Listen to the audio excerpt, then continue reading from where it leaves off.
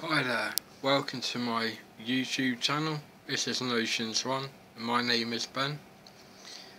This is a review on my R9-280X graphics card.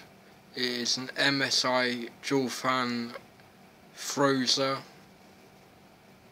with 3 GB of RAM, and the clock speed is default is 1020 MHz on the core and 1500 MHz on the memory. These cards are voltage locked, so if you want to overclock them beyond say 1050, that's about the limit without upping the voltage if you're mining Litecoins. If you're not mining Litecoins and you're gaming, then you can probably up it a lot more without needing to increase the voltage. But to increase the voltage you need to flash the BIOS, and this involves using a USB stick and making it bootable with a DOS bootable USB stick and putting ATI flash on it, the EXE, and also the ROM file, which is the BIOS that you want to flash to your card to make it so that the voltage is changing the voltage is unlocked. Before flashing the BIOS, flip the switch on the top of the card so you can recover it if it goes wrong, and also get Tower Power, Tech Power up GPU-Z. GPU-Z is the program. Get that and save the current BIOS using it. Just hover over where the BIOS, it says what the BIOS is, and click Save BIOS. Do that. If you don't want to brick the graphics card, it's the safest way and easiest way to get to flash the ROM file back to the graphics card, the BIOS file, BIOS ROM file. Anyway, I'm finding this is a very good card.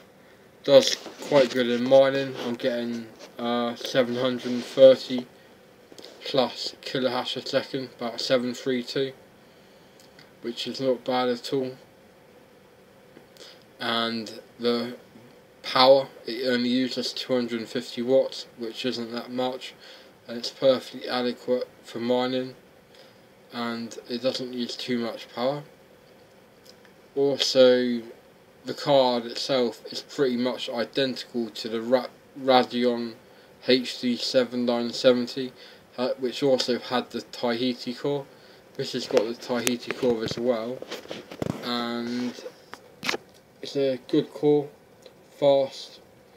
Before that it was the Pitcairn core on the 7870 and things like that. The 7970 and the R9-280X have the Tahiti core, and the 270X I think has the Pitcairn core. Anyway, the 280X, the MSI version of it, I'll show you it. This will show you how quiet the card is at 91%. 91% the fans are set to short fans. The card there that says MSI on the side, that is it, and it takes a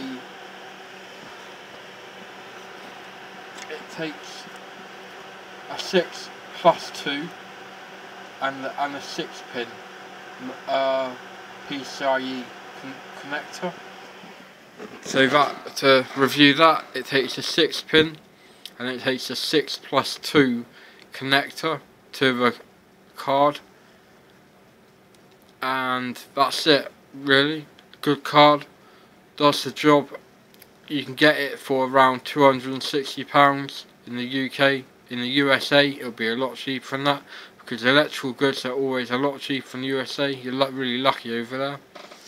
And I'll just say, really quiet considering how much voltage and what the card is actually doing. it's at 100%, 99% to be precise, load, which is very high obviously, and it is running really cool. I'll show you how cool it is actually running. I'm sitting here, so I'm blocking a lot of the temperature. It is at, I can't see that very well, 76 degrees. When I'm not at this computer, this card runs at 70 or 71 degrees, which is totally adequate. It can actually run up to about 100 Celsius, centigrade Celsius, but I wouldn't risk it that far. I've had a card before though, but it was at 97 degrees before I spotted it. I didn't change the fan speed in MSI afterburner when I thought I had. So I went for a cigarette and came back and it was at 97 degrees. Really lucky to spot that. Or else it could have been a fryer, or it should have what's the word, the thermal shutdown should have kicked in and it should have stopped. Anyway, I'll end this video because it's getting a bit long now, and overall I'm very pleased with this card. It is pretty much identical to a 7970, so I'm not going into the specifications too much, other than it's got 3 gig of RAM on board, and I said the frequencies of the GPU engine and the memory clock, and basically yeah, I'm happy with it. Anyway, I hope that you've enjoyed watching this video. If you have, please press like, and if you want to see more videos, please press subscribe, and that's it. If you have any comments to make on this video, please write in the box below, and if you have any questions, please just ask.